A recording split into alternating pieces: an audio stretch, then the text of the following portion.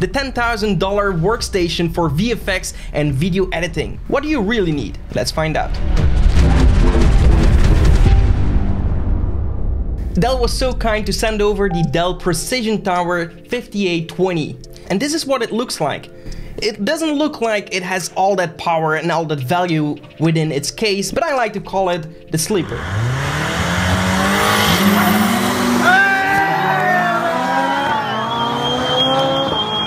Alright, so first I'm going over what's inside this PC, what makes it so valuable, and why the heck would anyone choose to spend so much money on a computer? So the Dell Precision Tower is completely configurable to your desires and needs. So in my Dell Precision Tower, I currently have an Intel Xeon W2255 CPU at 3.7 Hz. Then I have 128 GB of RAM, I have a 1 TB SSD, and I have the NVIDIA Quadro RTX 6000, and oh boy, that's a graphics card that everyone can dream of. NVIDIA Quadro RTX 6000. There is actually a huge difference between a custom-built PC and a workstation made by a provider like Dell. It's just more reliable, it's more stable, and you don't have all these crashes because everything is tailored to work together perfectly with each other. You might achieve the same result with a custom-built one. My previous computer was also custom-built, and it was also a crazy computer, but it kept crashing like literally all the time.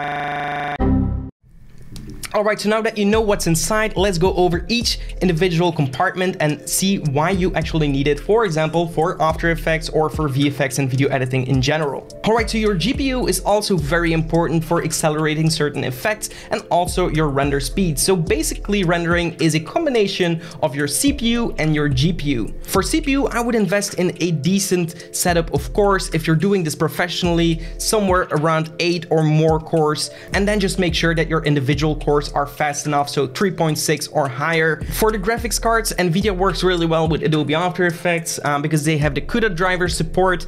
So I'm using the NVIDIA RTX 6000, and the benefit of this card is that it has 24 GB of VRAM in the graphics card, so it can store a lot of information. It's also much more reliable than the RTX 2080 Ti.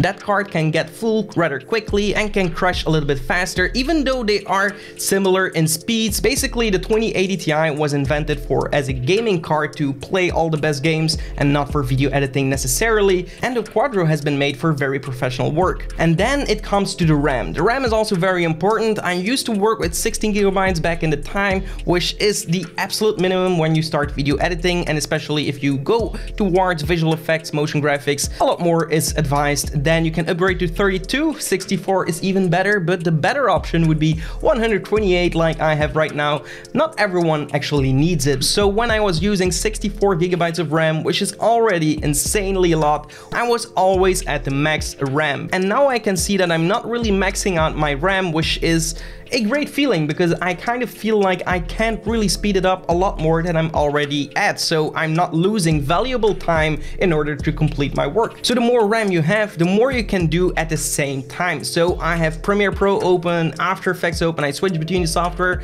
go into Photoshop, I have plenty of tabs in Chrome for reference and things that I'm working on, and I can do all of these things while also doing a huge preview render in Adobe After Effects. And just to show you the big difference between the Precision Tower and a other computer with a 1080 Ti here in the office, we're just going to compare two renders with a benchmark.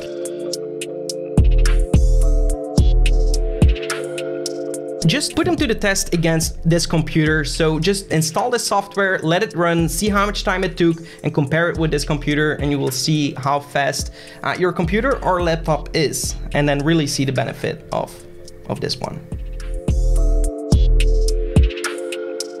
Alright, so that brings us to the last important piece of a computer and while working on projects is to have an SSD card or an NVMe. So what do these drives do? Basically, the speed of the drive is also very important, especially for your software to read and write from your software. So if you have Premiere Pro on a regular HDD, it's going to work a lot slower than if you would install it on an SSD or NVMe.